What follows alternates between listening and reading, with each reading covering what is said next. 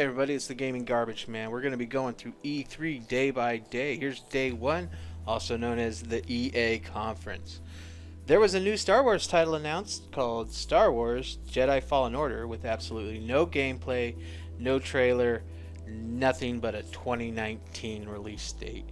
That's going to turn into 2021 after about 4 more delays, guaranteed. Also, fuck Battlefront. Any news about Battlefront? Fuck it.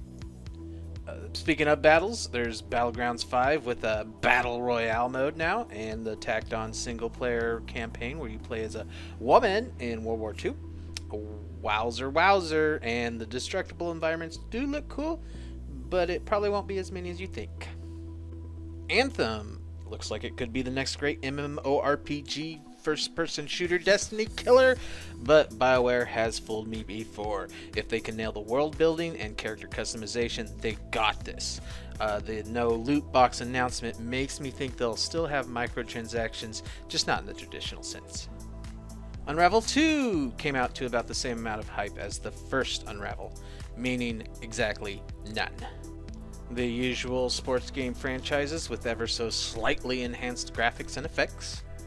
And the last game, Command & Conquer Mobile Diarrhea. For the non-EA announcements, there was Code Vein from Bandai Namco, which looks slick as fuck, man. I'm excited for this one. And then there's Dead or Alive 6 from Koei Tecmo. It's Dead or Alive. It'll be good, but it's going to be one of those wait to buys. Most of this information was gleaned from IGN. They're on top of it this year, as they usually are. They get most of the good information.